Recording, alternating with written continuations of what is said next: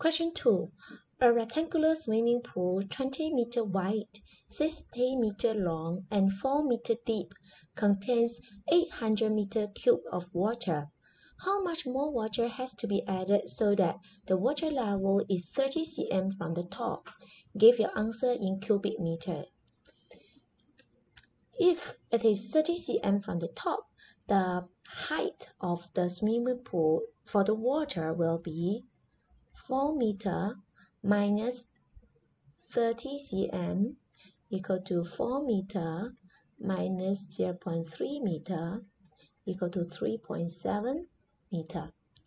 So if we figure out until 30 cm from the top, the total amount of water that we need to add in is 20 times 60 times 3.7.